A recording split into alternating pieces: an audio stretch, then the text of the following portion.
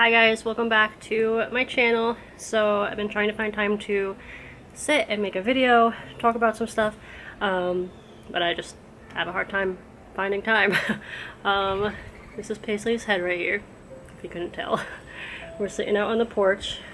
Chase and Madison are both taking a standardized test right now to see where they are academically. This is Chase's. Here, give me that book so we don't get it wet. This is Chase's last test today. Madison still has one more to do tomorrow.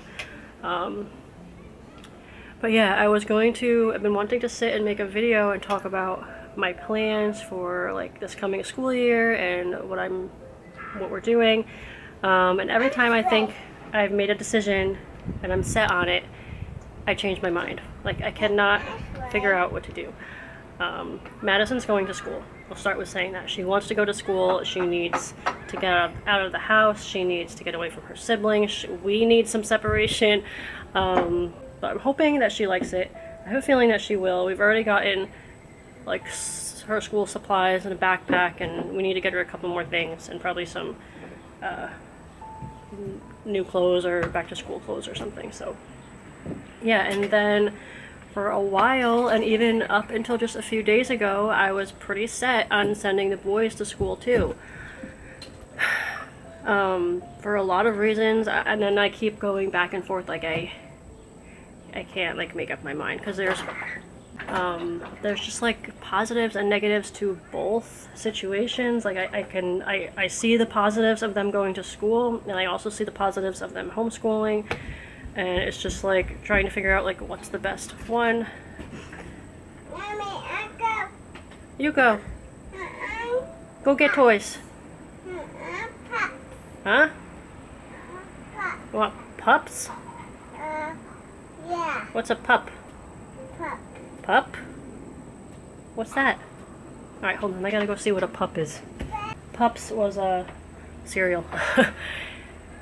My biggest reason for wanting to send them to school was my own mental health. Like, just feeling like I'm so overwhelmed, and I feel like I can't handle just like being around them all day. And oh my gosh, that sounds like awful.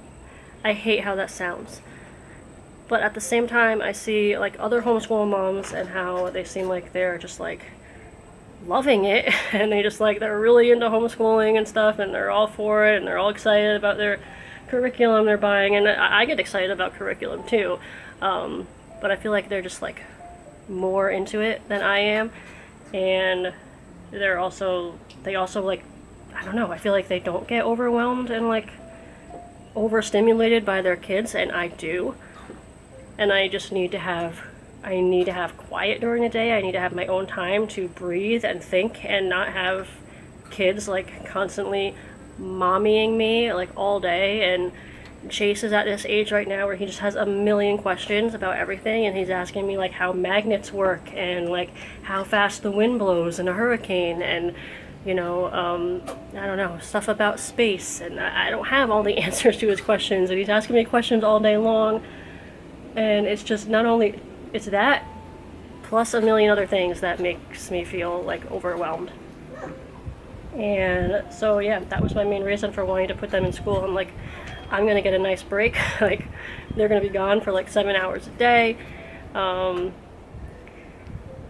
I was looking forward to it. Like, I got all their school supplies, we got backpacks, we got lunch boxes, we got their school supply list, and we went and got everything on the list, pretty much everything. There was a couple more things I need to get, but I kept the receipts for everything, because I was like, if I decide to keep them home, then I can return some of the stuff, which I might end up doing, because now I'm back to feeling like I should homeschool them. Like, with all the, I don't know, there's just like, there are like weird things being taught in schools these days. I'm sure you guys know what I mean.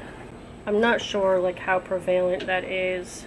I think it varies on your location, what state you're in and stuff. New Jersey is a very liberal state, so I feel like, I don't know, it's like I want to be able to trust that what the things that we teach them at home will like overpower whatever they get at school, but at the same time they'll be spending more time at school than they will be at home, pretty much.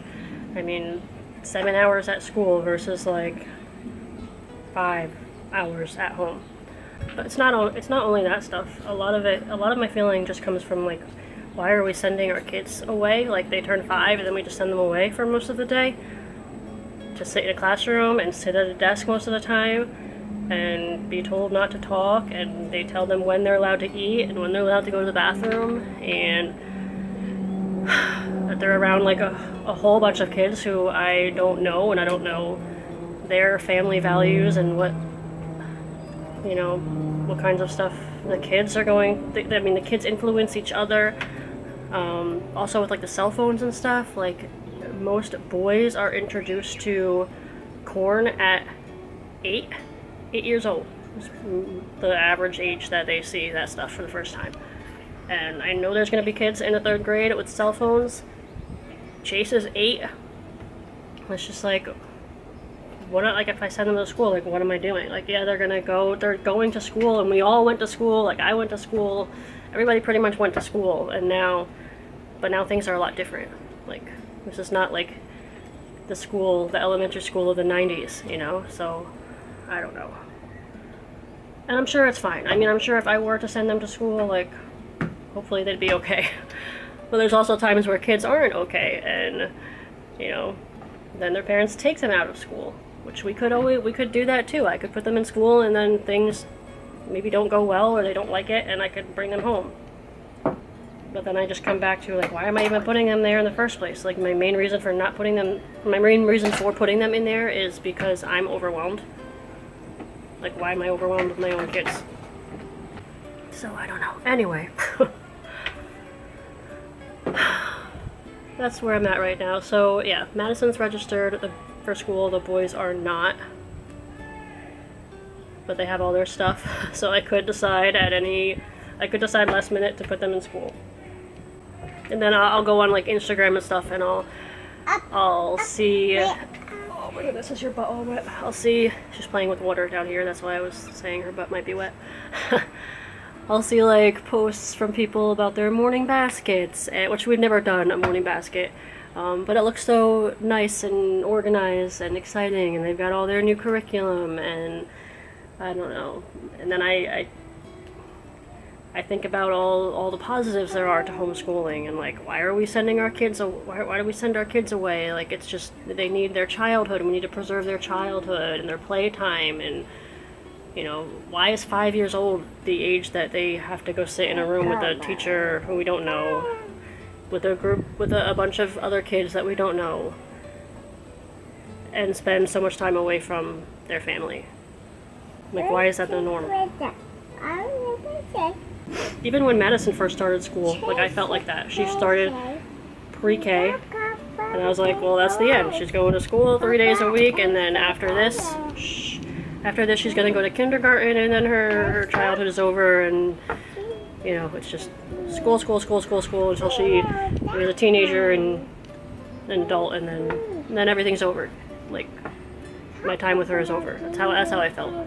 Also, another reason that I kind of want to keep homeschooling this year is because this year, like, Madison is going back to school, and we won't have her, like, I hate to say this, but like her negative influence about school, because she's always like, oh, I hate school, this is stupid, I don't want to do work, like, why do I have to know this? Like, just her attitude about school, school, homeschooling in general is not great. And it's been like rubbing off on the boys, and I kind of want to see how homeschool would be if we didn't have that influence, you know, if we could try school, you know, without that negativity in the air and see how it goes. So yeah, that's all I wanted to talk about. Just a lot of going back and forth and being indecisive. Our trip is coming up soon though. Well, not soon, but yeah, go ahead, you can play with the water. In August, and we've decided that we are going to go see Tennessee. Kind of leaning towards like scoping out Tennessee more.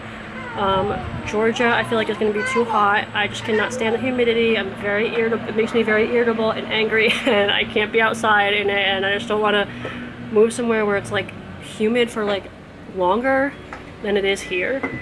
Like here in New Jersey, it's humid from like sometimes starting in May.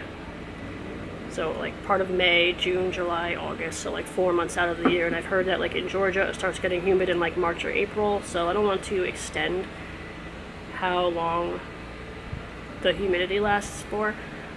So yeah, we're gonna go check out the Gatlinburg area. It looks like there's a lot of fun stuff to do in that area. So yeah, Tennessee, and then we're not sure where after that. I guess we'll decide when we're in Tennessee where we should go next. But I guess that is it for this video.